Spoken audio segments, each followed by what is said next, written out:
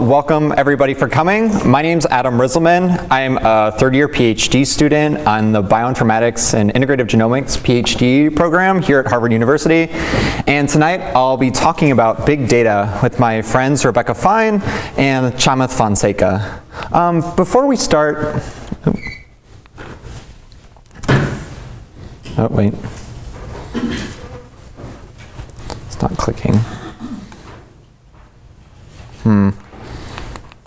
Yeah, do you want to, sorry, technical difficulties.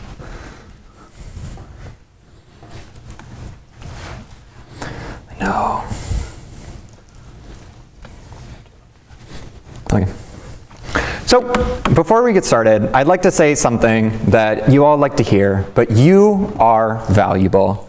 I believe sincerely that each and every one of you are valuable, but that's not what I mean quite yet for this talk. What I'd like to say is that your data is valuable. I know all of you spend a lot of time concerned about the things you buy, the money you spent, and where you spend that money.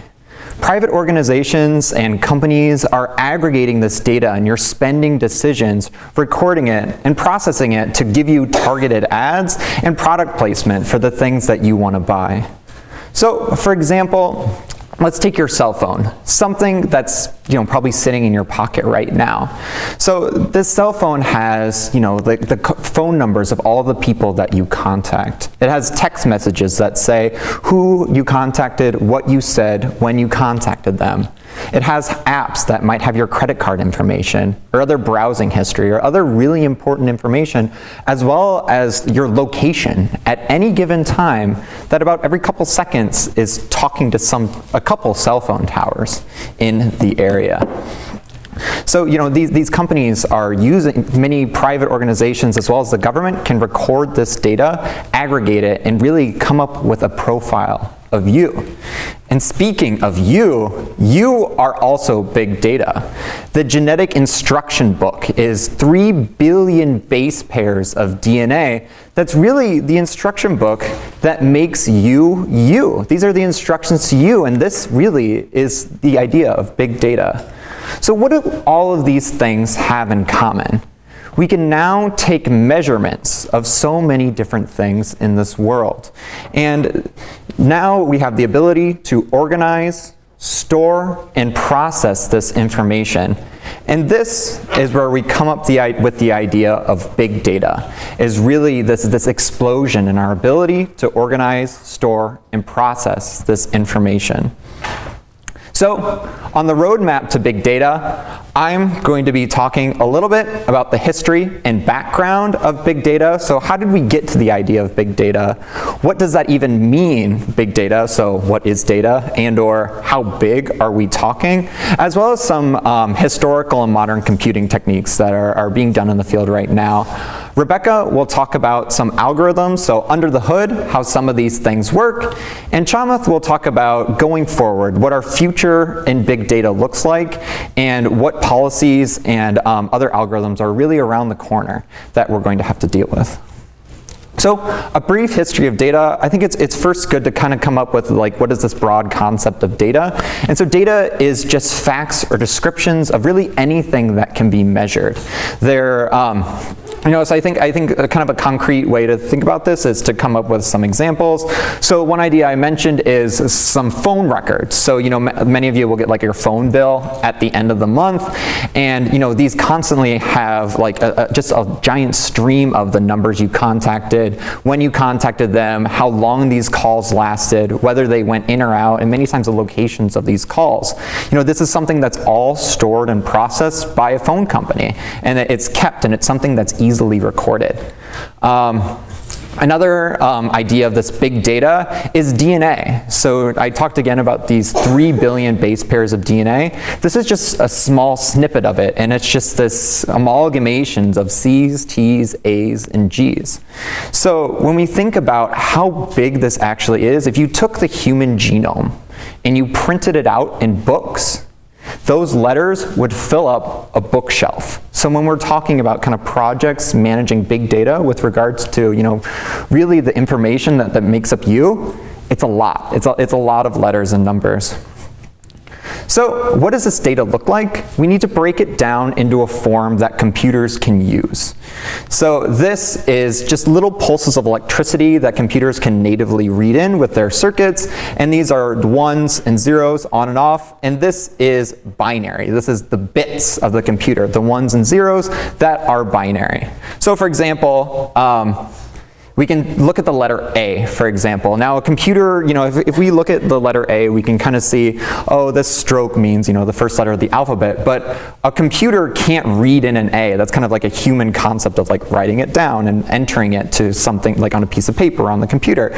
So how does the computer take in that information into the little pulses of electricity of ones and zeros? So you can kind of have a translation table that will break down letters into a computable, readable format. So for this, you can take an A and break it down into the little pulses of electricity, the 0, 1, 0, 0, 0, 0, 1. You can do this for larger, more, like larger pieces of text. So for example, beep boop, I'm a robot, will be broken down into these ones and zeros that can be represented and processed on the computer. So how do we process this data? So now we can take in things as big as bookshelves and to process, like handle that amount of data, but how do we process it? So first, I'd like to introduce the concept of an algorithm. And an algorithm is simply just a fancy word for a recipe from getting some input to some output. We have some data, like the human genome or like the cell phone data I talked about before. We want to process it in some way to get some output. Another word that's useful is a variable. So in that algorithm, if we're, say, making a cake, I have this recipe book that will tell me to add these ingredients in a certain way to make a cake. Now, I can think of a lot of different ingredients to put in cake that may or may not make a cake, but if I follow this recipe and place these ingredients or the variables as the recipe tells me, I get my cake, which is great. So how do we get the computer to run an algorithm on this data? So we have an algorithm, we have something we want to do with the data, we have a place to put the data and to process it. How do we get the computer to run that algorithm on the data? So you can think of these code books as like a recipe book. It's like these algorithms as just a recipe book for how we process data. And so an interesting history of this is that the original way that computers worked were with punch cards. Now this was around like the 1940s and 1950s. And you can see here, if you look closely at the card, they have little numbers that are punched out of this out of the punch card. And so they had these really big computers that would that read in these punch cards. And so the computer would read these in, and then that would be the way for the human to interact with the computer to tell the bits to go one way or another. And so this computer is the Harvard Mark I. So if you're interested, it's in the Science Center on Harvard's main campus. And so an interesting historical note. Many of you have maybe on the computer every once in a while, like you type something into Windows or something and it spits out like some error or some bug. So the term a computer bug, or a code bug, actually came from a real bug being stuck in one of these punch cards. So Grace Hopper, one of the original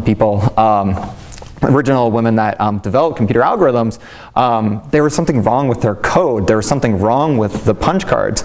They went through it, and that moth was stuck in one of the holes. And so this was the first time a computer bug was ever recorded, and the name just kind of stuck around from there. So that was how you stored and processed data. But now we've gotten a lot better and a lot faster at processing this data. So all hard drives now usually have either a magnetic disk, that's your hard drive, and the other one is kind of flash drives. So these like really tiny things that you can plug into the computers that can store data. And so just to kind of put into scale how much information I can fit onto this little thing in my hand right now. This is a 32 gigabyte jump drive or flash drive. So like standard one that you could go, I picked this one up at Office Max the other day. So that is then 8 billion ones and zeros that I can fit onto the palm of my hand, which is like kind of crazy to think that I can fit it real tiny. And so this was $5 to $10, you know, so it's, you know, it's pretty economic for us to throw tons of information on this little thing right here. And so that's 42 copies of my genome. So that 3 billion base pairs of DNA that I can fit in the palm of my hand. So for scale, back to that bookcase, I can fit 42 copies of this bookcase and just hold it in the palm of my hand. And that's, you know, like a really exciting time that we're getting to into computing. So some ideas of processing, so we can store data, we have algorithms, but now we need something to do with it. Now we need to process information into a usable form, you know, so we can make inferences from it. So modern computing has become much, much faster than, you know, just putting a punch card in and slowly, you know, getting some some result out of it. But it's usually done by a divide and conquer approach. So this is known as parallel computing. So this is like your Samsung Galaxy. This is has a parallel computer inside of it, and so many of you in your pocket have a parallel computer. Non-parallel computing can be brought back to our idea of a recipe or an algorithm. So if I'm making a cake, you know, what I would do is I'd preheat the oven, then I'd, you know, like mix my ingredients, and then I'd grease the pan, put all the ingredients together, bake it, and then I would get my output. And that's non-parallel computing. But, you know, say if I had something to do that day and I was kind of busy, I would, you know, maybe I'll recruit some of my friends and family to help me bake the cake. So maybe I'll have person A preheat the oven, person 2 mix the ingredients, person 3 grease the pan. All these things are done in parallel, and that's really kind of the idea of parallel computing. So on a computer, this is known as a core, not like an Apple core, but a computing core. And so each of these processes is done on a computing core. So this phone right here is a 4-core computer. So there are 4 processors that can, you know, do calculations at one given time. So each bit of the algorithm is just broken down onto each of these cores, just like a recipe can be broken up to divide and conquer and to produce a result. So dealing with big data requires a lot of small tasks. So imagine I'm on the internet and I want to find something. I want to find something useful. Like maybe, for example, there was a cat picture I saw the other day that I love cats, and I just wanted to find this cat picture again.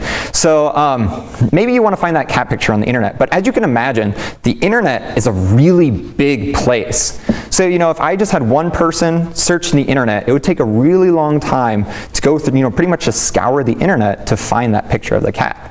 However, one example of a parallel computing task is now I can have multiple instances where I look for this cat, and what do you know? It's right there. So in a more pictorial form, in a single core computing, say if I'm trying to turn some input to an output and I have only one processor or one core, it'll take some time to crank through the data. But in a multi-processing scheme, I can go through it a lot faster. But what kind of problems, you know, like why do we need, you know, big processing schemes to get these things completed? So like, you know, why do we need this? What's the point? So one example is telescopes. So, you know, like the Hubble telescope and other telescopes are always pointed up at the sky. And there are billions of, you know, of separate galaxies and stars and planets to explore. How do we look at all of those galaxies and all of those planets and all of those stars? It's going to take a really long time if we have one computer or one person looking at each and every one, making a decision whether it's important or not. So it'd be better if we could, you know, like split up this task. Like somebody look at this part of the computer, somebody look at these stars, somebody look at these stars, somebody look at these stars to find out if we have something interesting. Another example of this is the Large Hadron Collider. This was in the news a couple months ago, where it's like a huge physics experiment that's being done in Europe, and so it's a discovery of some fun physics particles. But every year, this the experiment generates 1 million of these jump drives worth of data. So just these experiments just crank out, you know, tons of data, and somebody needs to process it. So you need this parallel processing. So how big can parallel processing and like kind of computing get? So I have work for the Department of Energy as well as with the grad school, and so something that the US Department of Energy has been pushing is the exascale computing initiative. So many of you may be wondering, the exascale, what does that exactly mean? And so I was kind of confused by that until someone put that into scale for me. So we have 1 quintillion calculations per second, or 1.0 times 10 to the 18th of these calculations. So you're essentially adding those numbers every single second. So I think it's hard to get the scale of exascale computing. So one way to break it down is that imagine I have the population of India, which is roughly about 1 billion people. Now I take 1 billion of the population of India, so 1 billion people, and then everybody in those copies of that entire nation does a calculation every single second. That is exascale computing. So you can imagine if you're running a program, this number of calculations is done, in a minute. It does really an unfathomably large number of calculations, and that is just really exciting to me, honestly. So to summarize, we now have the ability to store and process this data. But in many things that we do have a data footprint. So either whether it be your phone or experiments or advertising or just browsing the internet, this is natively producing a digital output. And we need to have some sort of meaningful inferences. We need to develop algorithms to process this data. So Rebecca will be talking about how these algorithms deal with data. But first, I'd like to see if anybody has any questions. Sure, yes. There is something named quantum computing right now. Yeah. Is that X something you talk about? Is it in relation with the quantum computer? Because the quantum computer, I was reading that you can break some like encryption, very hard encryption. And the other question is, where do you store the information? Because you need like a database, it's like a Red Hat database or Azure database, or where do you store all the information? Sure, yeah, so the first question was what is the relation with quantum computing? So I don't know the nitty-gritty of how quantum computing, like the physics behind it, but my understanding of quantum computing relative to traditional computing, so before I talked about bits, these kind of things that are on and off, ones and zeros, so a quantum computer uses some of the ideas of relativistic physics of quantum physics. So when you start entering the really subatomic scale of atoms, physics starts acting really weird, which is it's so counterintuitive. But instead of we can think that like, okay, so this jump drive either exists or it doesn't exist. It's a 1 or a 0, just like in a traditional binary sense. But in a quantum computing, we're talking what it actually is a spin of an electron. And so it's either it can be in a superposition of, or it can be many positions at once, which is really hard to kind of comprehend. But instead of taking one bit, either a 1 or a 0, it can now expand the number of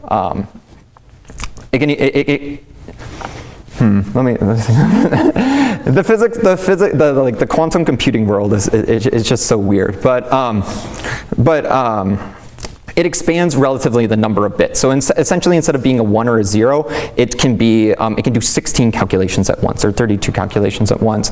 And relative to your encryption of those is that for the idea of quantum or for regular computing, so for encryption you need to essentially lock down and so you would need to do essentially an infinite number of computing steps to kind of find the key that opens the lock, which would be encryption. So with quantum computing, what you can essentially do is try all of them at once, and then once it finds the output, it will say, oh, I broke the encryption, and it'll be open. So this idea of like kind of encryption is kind of, it's really scary. So the second thing that you mentioned, which with like data storage and or cloud computing, I think this has really kind of been the advent, or it came around with the internet. So many times it's cheaper to instead, just having a jump drive that I carry around or a hard drive on a computer, it's easier for some data center, maybe in Oregon somewhere, that can have, just a giant room or like, kind of like a barn full of servers. And so instead of everybody buying one jump drive, you can have a company that will have, rooms and rooms full of servers that are made to store data, and they're nice and cold and cool, and they're connected to the internet. So for what I do, and I know Rebecca and Chamith do for their work, is that you can you essentially use the internet to talk to that server. The response time is, it's like instant. It's like, it's sitting right next to you, and that can store the data for a long term, and it's, maybe cents on the gigabyte relative to actually buying it. Does that answer your question? Yeah, I'm sorry, please look up the quantum computing stuff. It's kind of like it's a whole other world, and I don't think I'm doing it justice. I know that. Yes, yeah. The way you describe an algorithm is what I've always thought of as a program. Is there a difference, or is it just your use of the terminology? I think, yeah, so the question was, what is the difference between an algorithm and a program? That's kind of one way to frame it. And I'd say, so an algorithm would just be, they're essentially the same. It's mainly semantics, but an algorithm is, how I would classify it as an algorithm is just a way to solve a problem, and a program is something where it's like a deliverable, i.e., like Microsoft will like hand you Word, or like, like some like Office or Excel or some other program. But a program really is instructions that take you from input, process, output. I've always looked at as an algorithm is really almost like a specialized routine that could be actually in a program. The algorithm is some unique calculation that you may invoke somewhere along the line. Sure. Yeah. I think it's mainly semantics. I agree. Yeah. Any other questions? One more question. Oh, yeah. Oh. All right, great, thank you.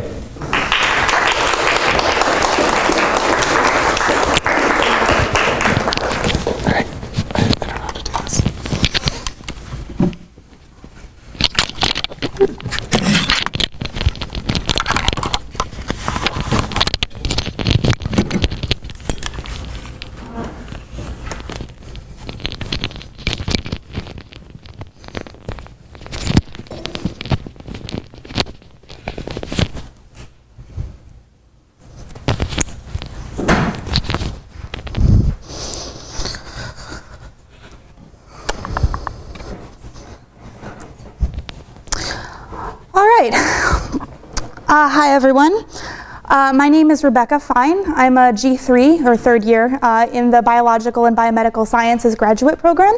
And I'm going to talk about sort of the next, I think, logical step after what Adam was discussing, and give you a little bit more of an idea of the nitty-gritty of how algorithms work and what they are, and really, very importantly, the kinds of issues that we end up having to deal with when we're looking at data of this size.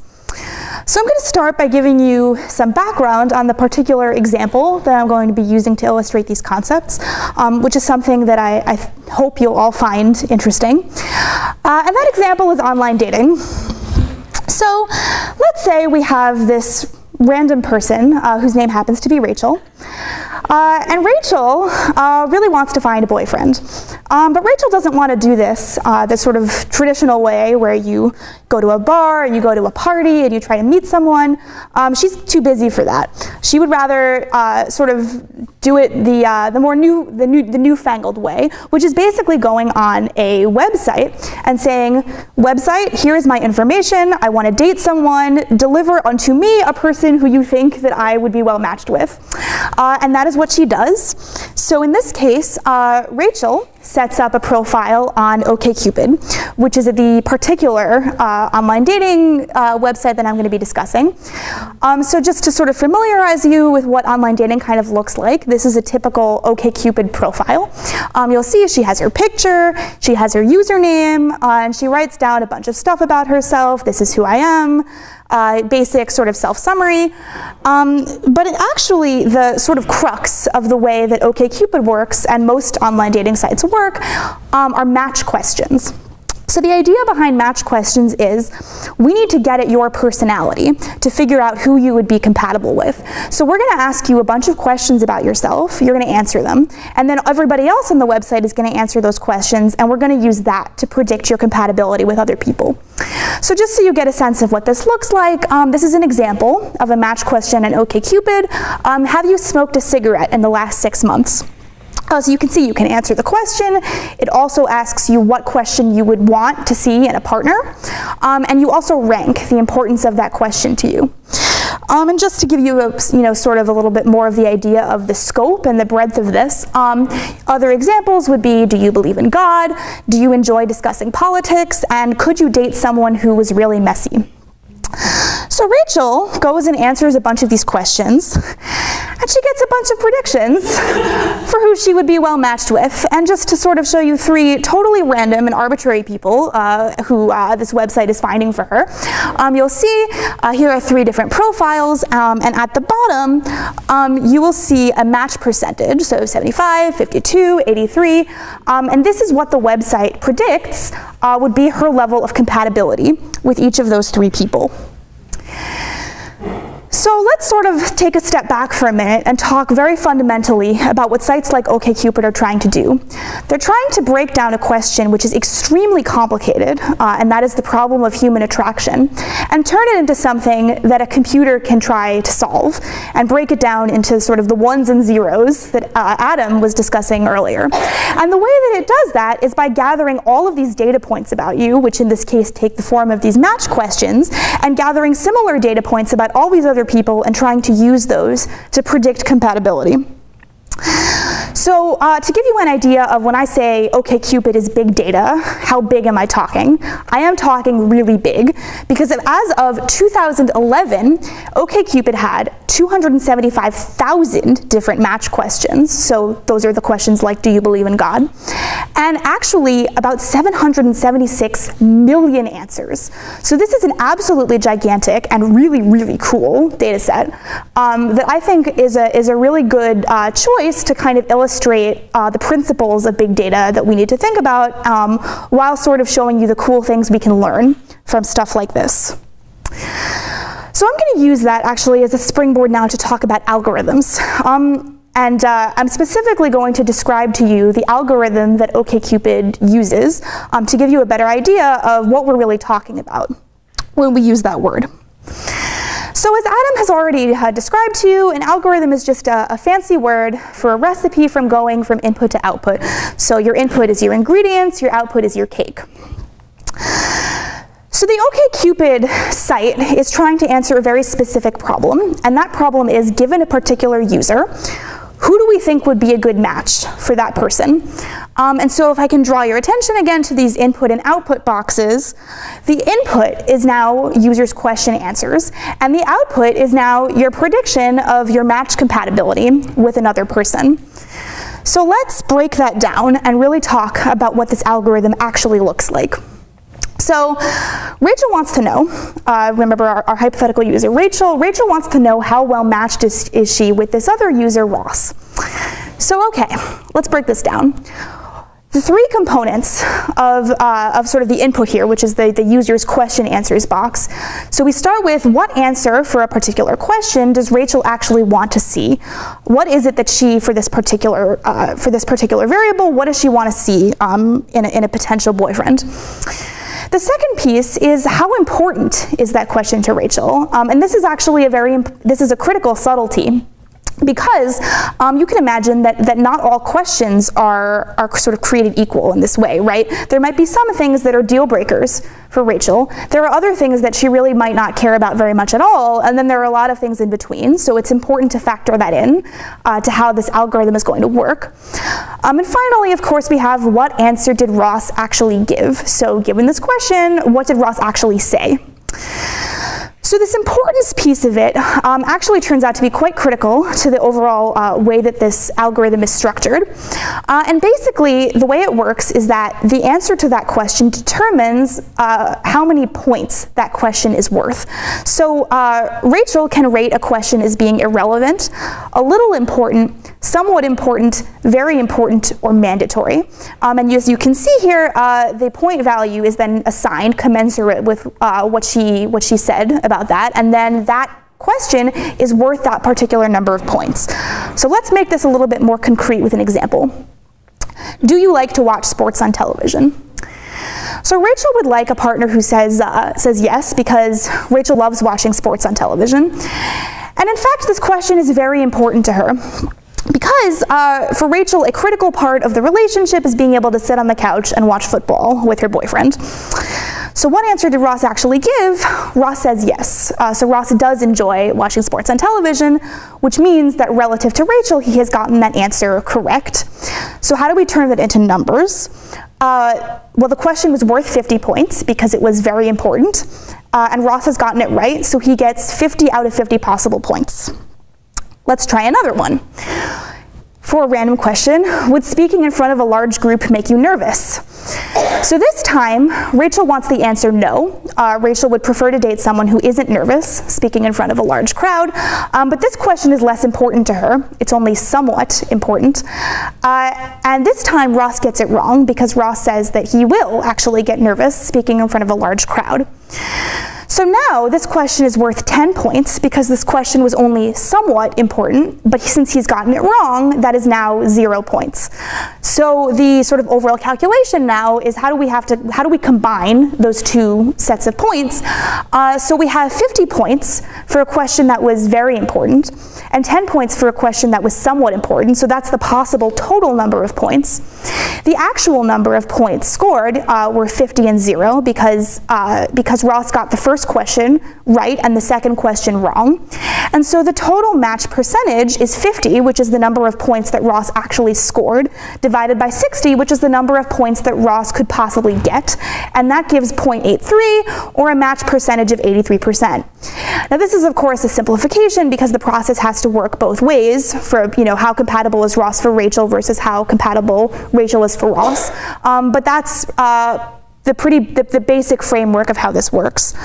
And because that might have been sort of unfamiliar to a lot of you, I'm just actually going to take a quick break and answer any questions that anyone has at this point before I go back.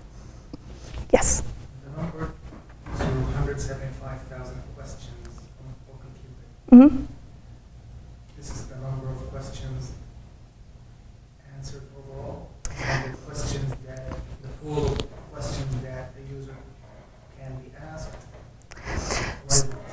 So the question was, of those, what exactly do I mean when it says 275,000 questions? I actually believe that that's the number of different questions that you can answer on the site, at least as of 2011, because I think they're user submitted, or at least some of them are user submitted, which is what allows it, to become such an insanely large number. So obviously nobody on OkCupid is actually answering 275,000 questions. They're answering a subset of those. This is the pool of questions. Yes. Yeah, and I'm going to be talking about the relationships between some of those questions in probably about 10 minutes. Other questions? Okay, great. So, I'm going to start now by asking you all some questions because I think we should get to know each other better. So the first question that I want to ask you is, do you like horror movies? If you like horror movies, raise your hand. Okay, if you don't, raise your hand. All right, great. The second question is, have you ever traveled around another country alone? If you have, raise your hand. If you haven't, raise your hand. Awesome. And the third question is, wouldn't it be fun to chuck it all and go live on a sailboat? If you think yes, raise your hand. interesting? No, raise your hand. All right, so I'm going to put a pin in that and come back to that in probably about 3 minutes. Then I'm going to be spending this next bit of the talk talking about predictions. So I'm actually going to start by defining a term that's going to be very important to this second piece of my talk, and that term, which I'm sure most of you have heard before, is correlation. But just to make sure that we're all on the same page, when I say correlation, I mean how much do two quantities change together? So for example, here is a plot of temperature and ice cream consumption.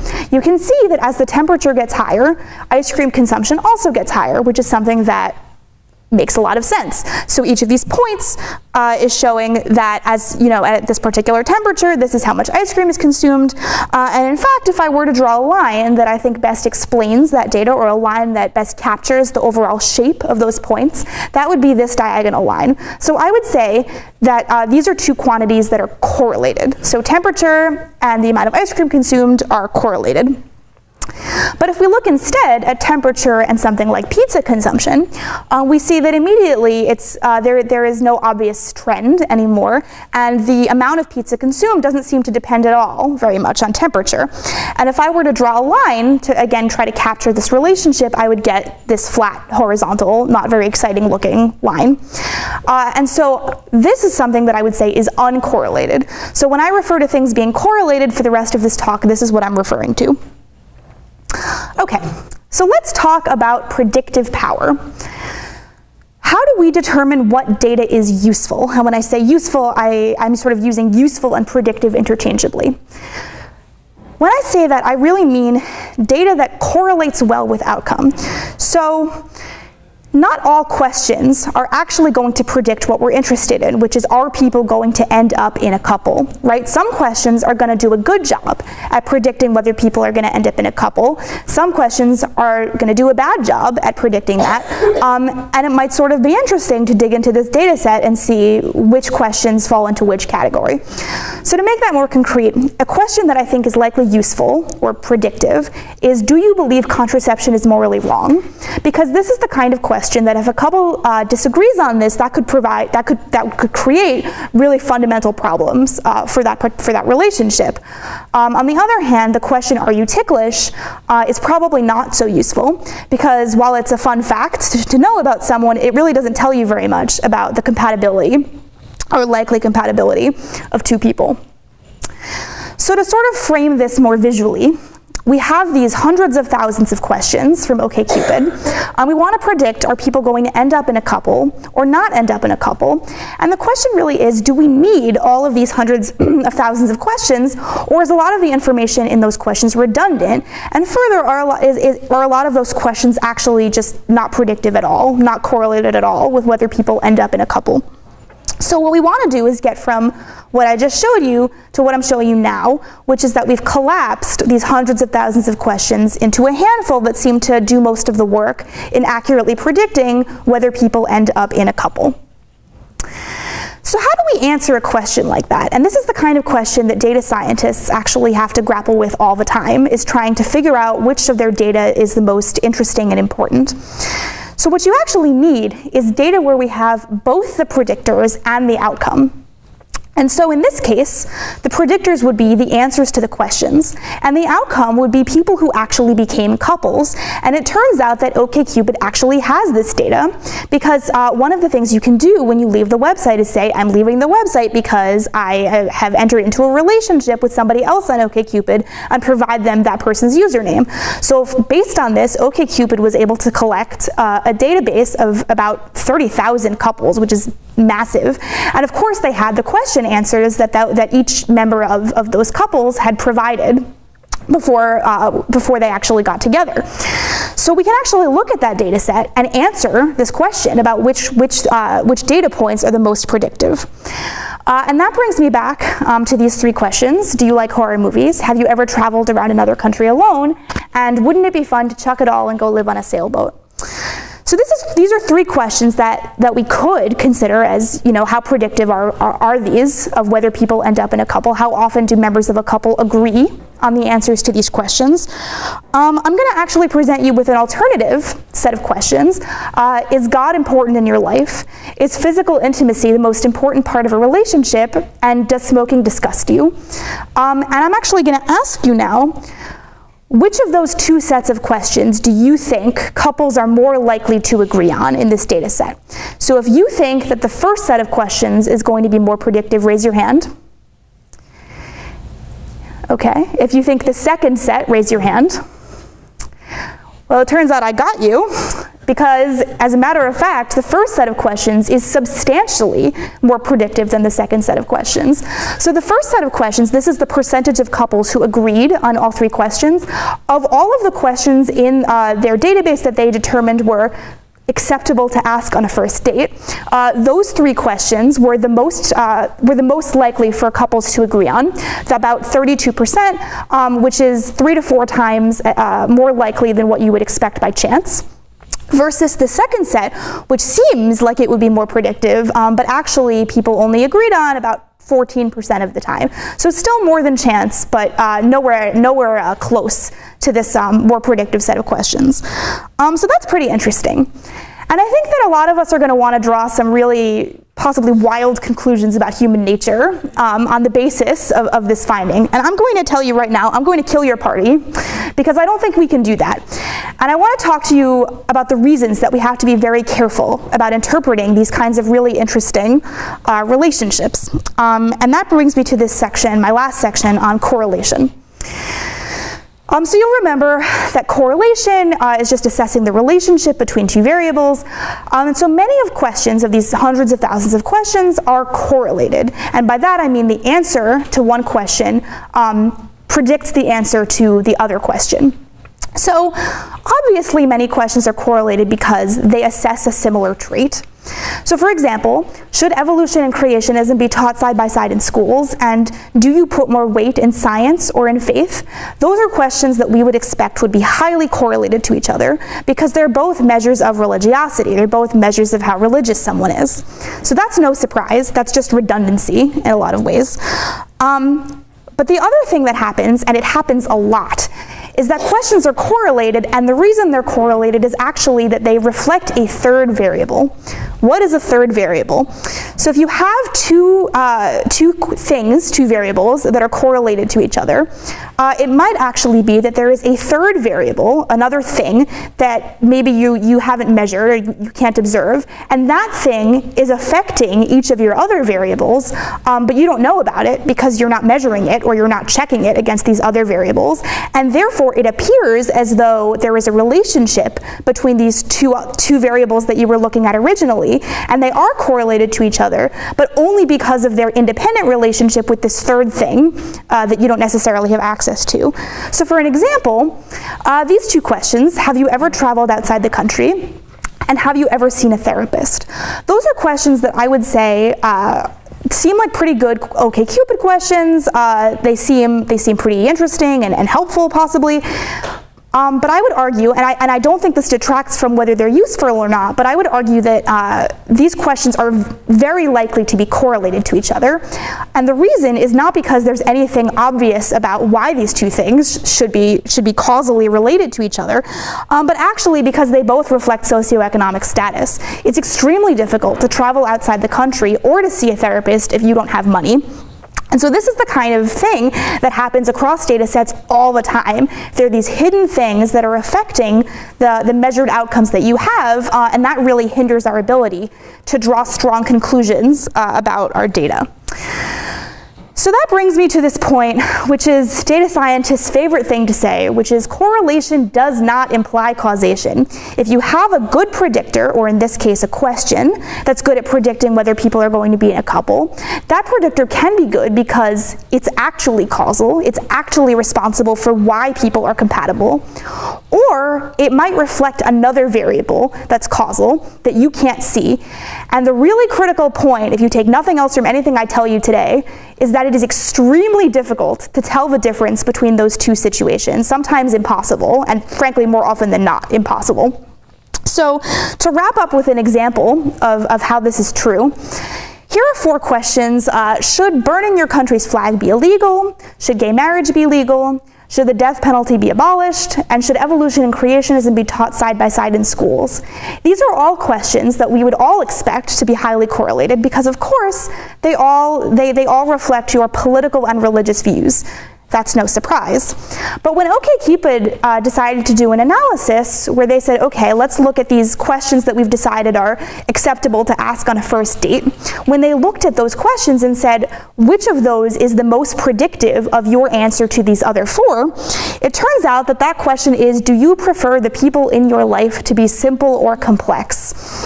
And this was a pretty strong relationship to the tune of, if you prefer simplicity, you're 65 to 70% more likely to be conservative, and if you prefer complexity, you're 65 to 70% more likely to be liberal. And this is a situation where I would imagine it's evident to most of you that the direction of causality is not clear at all, because you can imagine that preferring people in your life to be a certain way causes you to have certain political or religious views. You can imagine that having certain political and religious views then shapes how you feel about the people in your life, or, as I would argue is probably the most likely, it goes in both directions, and both of those things really shape each other. Which means that as much as we want to draw all these awesome and exciting conclusions about this, we have to be very, very cautious about that, because we have no idea what other things are going on in this data set or not in this data set that we can't see. So just to recap these lessons that I hope I've imparted to you, that algorithms can be an effective tool for using data. Not all variables are created equal. Some are more predictive than others. Some do a lot more of the work in predicting outcomes. And just because a variable is predictive doesn't mean we understand why it's predictive, and that's because correlation does not imply causation. And I am happy to take any questions now.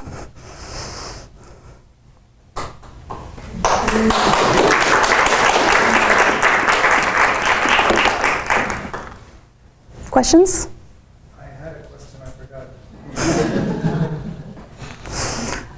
Just, I would say, one question is, how is that we have all this amount of data and all this technology, and yesterday with elections, so we have a really, nobody was expecting the result. Just is very interesting.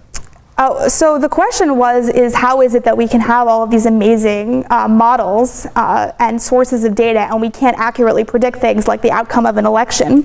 And I would actually say the answer to that is going to be somewhat addressed by Chamith in the next section, because he's going to be talking about the limitations of big data. So there's a lot of issues with, you can measure all of the things that you want, but if you're not measuring the right thing, then there's no way that your data is going to accurately predict an outcome. And so I think that there's a tendency for us to see big data as this panacea, where if we collect enough information, we'll be able to predict anything. And unfortunately, that's just not the case, because there are human biases involved. And just a lot of, and frankly, a lot of issues with collecting data, because we can't collect, all the data in the world. It's not possible. So I hope that answers your question, even though I sort of sounded vaguely rhetorical. Was it ever an issue how some people would find it difficult to choose yes or no when the question has only those 2 option limits? Their answer is always, it depends, it's complicated. Was it ever an issue of understanding? So the question is it ever a problem when people have difficulty deciding between, if there's just, a yes or no possible answer? Ways to handle that? Right, so whether there's, if there's only these 2 choices and people don't necessarily feel strongly that they're one or the other, how does that work? So, I mean, the full answer is, of course, I don't work at OkCupid, so I don't actually know if they have any particular ways of dealing with it. I would say as a general rule, one thing is you are allowed to skip questions. So if there's a question that you see that you don't know how to respond to, you don't actually have to answer it. So that actually probably takes care of some of it, because if it were me, I would avoid answering a question that I didn't have a clear answer to. Another thing is that I think a lot of what we're doing is that because the data is so big and you have so many questions, things like that are supposed to kind of wash out because you're measuring enough data points that if some of them aren't perfectly accurate, you're sort of compensating by just the sort of overall volume that you have. It's hard to say, you know, how well that works because these are people and people are really complicated. But that's probably, if I had to guess, I would say if you asked someone from OkCupid, that's probably what they would tell you. And of course, you can also mark a question as not being very important, which will then cause the question not to be weighted very highly.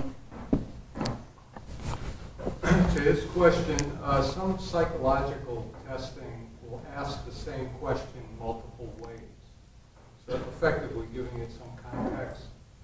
So they will look at all the answers to basically the same question and determine if the person maybe is mixed in their answer or they're firm in their answer. Yeah, the comment was that there are a lot of psychological surveys that will be sort of relating to this problem that he was posing, will ask the same question in multiple ways to sort of evaluate internal consistency and things like that, which I think is probably a smart move because we like to think we're consistent, but I think that the data probably shows that we are not. So.